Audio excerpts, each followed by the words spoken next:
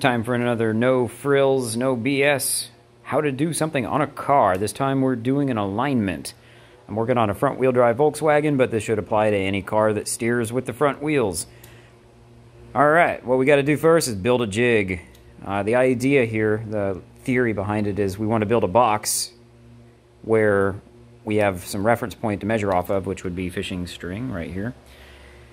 And we want the fishing string parallel to the travel path of the car, which means we have to box the car and make the string equidistant to the rims and make it parallel to the travel path. And the way we do that is we make a jig.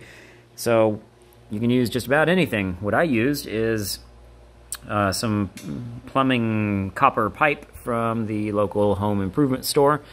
I cut them the same length with the bandsaw and then clamp them together.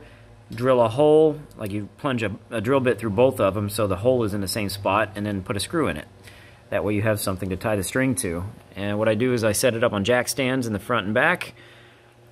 That way I can slide it around and move it up and down. And we'll look at the back real quick here.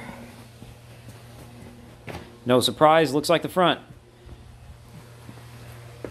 Step number one with this is, well, let's do the prereqs first. First, you need a good tool to do your measurements. We're not talking Harbor Freight. You need something good like a Mida Toyo, Brown & Sharp, anything with a name brand, something that's going to be accurate because you want accurate. And you also have to be able to zero it, which pretty much all digital calipers you can zero, so that's not a big deal. This car is a project car, so it's kind of, you know, there's nothing in here. So what I do is I take some straps, some ratchet straps, and I lock the wheel down. You cannot rely on the column lock to hold that wheel. It will move as you're adjusting tie rods, so you want to keep it pinned down. So ratchet straps for the win. Another prereq is you want to set the fishing string to bisect the wheel, which means the fishing string is like right in the middle there. And the way you do that is just raise your jack stand up and slice the wheel in half with the string. It doesn't have to be precise, just get it close. That gives us a more accurate measurement when we start doing our measurements. Alright, now that that's out of the way, our first step is to set the string equidistant to the rims on the back. And the way we do that is all the measurements we do, like all the math for this is going to be average. So it's going to be two numbers added together divided by 2. Now the first thing we do is, for the measurements, is we'll do a precise measurement. This is all precise, right? We'll go off the back of the rim and we'll just lightly touch the string with the digical and note that number. Go to the other side. Do exactly the same thing. I'm trying to make this video in under 10 minutes. So we'll take another measurement, lightly touch the string, write down, oh look, well I already did this car, so everything's just perfect, right? If your numbers are different, which they will be, add the two numbers together, divide by 2, set your digital caliper to that number, and then slide the string over until it touches. And that should be equidistant on both sides. Do a verification check. Go to the other side and make sure you set it the same distance on both sides before moving to the front. Do keep in mind the back will move around a little bit as we adjust the front. So you're going to have to bounce around. This is not a one and done kind of thing. You got to go bouncing around from the front to the back numerous times until you get it down to an acceptable tolerance. But that makes your whole alignment more accurate. Now, if your toe is all out of whack, which it should be because you're doing an alignment, right? How do you set that string equidistant to the rim? Well, that's super easy. We're going to average it again. So what we do is we come off the back of the rim. I'm being a little wild with this. I'm trying to hold a cell phone and do this at the same time. So come off the back of the rim, take a measurement to the string, write that number down, put it on a calculator, use your phone. That's what I do for the calculator. Take a measurement off the front, write that down, add those two numbers together, divide by 2, that gives you your average. We'll call this side over here 90 millimeters. Let's go to the other side and do that. We're going to take a measurement off of the front, off the back, Add those two numbers together, divide by 2. Oh, that number was 96 millimeters. Sorry about the jump cut. My phone just died. Back in action. So we've determined the string is 90 millimeters on this side and 96 on the driver's side. So if we want to get the string equidistant to the rim on both sides, the string needs to move 3 millimeters towards this side. And the way we do that is we do another measurement.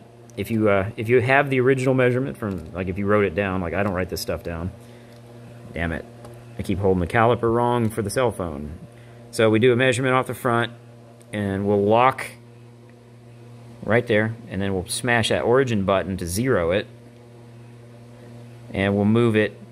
So the string needs to come towards me 3 millimeters, so I just set it on the string and then like visualize it, right? You just pull it back 3 millimeters. Right there. Close enough. Lock it down. And what we're going to do is just move the string over. Grab that pole, move the string over till it touches. And that should keep this, that should make the string equidistant on both sides. And I would recommend doing another verification check on the other side. Do another average measurement. So measure your front, measure your back, add the 2, divide by 2. And then do it over here again and make sure they're pretty close. They got to be like within, the closer you get the better, of course, but 0.5 millimeter should probably get you where you need to go. Now at that point, you got the string equidistant on the front, even though your rims are, you know, all over the place because your toe is messed up. Go back to the rear and do it again. Like I said earlier, 2, 3, 4 times. The more you do it, the more accurate it is. So once you're happy with your string being exactly parallel to your travel path, we get to do the toe adjustment. We're working on a Volkswagen here, so hopefully before you even started, you loosened your tie rod lock nuts and made sure your tie rods will move. If they're rusty, they're not going to move very easy. And if you're having to work around this string, that's kind of a pain in the ass. So do all that shit beforehand, and that way you won't mess up your string. So the way we do that, let's call this wheel, we'll say this wheel's towed in really bad. It's like that. What we're going to do is we're going to take our measurement off the back, off the front. We've determined it's towed in, like the difference in that measurement is like 10 millimeters. Like this front measurement's 10 millimeters farther away, which means the wheel is pointing in. So what we do is we add these two numbers, divide by 2, that gives us a number to shoot for. We just set our digital caliper to that number, pop it on here, reach your hand under there and adjust the tie rod until the string touches.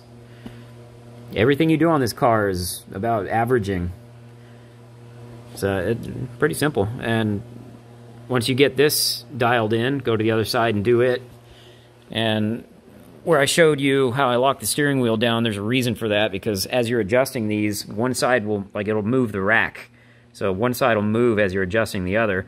So bounce back and forth between these two a couple times until you get your measurement really, really close. Like within, like I said, 0.5 millimeter is what I always shoot for. And hopefully everything works out that way. Go back to the back again and make sure those things are still equidistant before taking the jig down.